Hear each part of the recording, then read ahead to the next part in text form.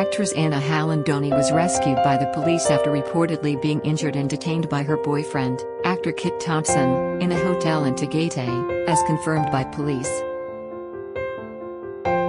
Thompson has been brought to the police station for questioning, while Hallandoni is undergoing medical treatment for injuries.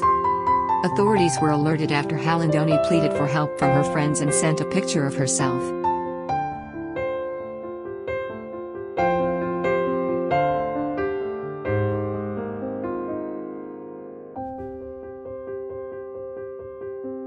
A photo of Hallandoni with swollen black eyes is being spread on Twitter.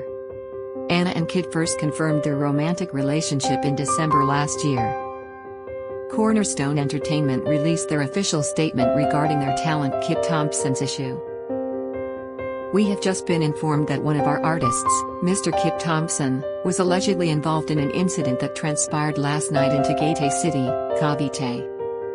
As we have yet to receive a formal report regarding the alleged incident, we could not give a response nor comment on the matter. However, we request the public to be mindful of casting judgment based on unfounded reports being circulated online.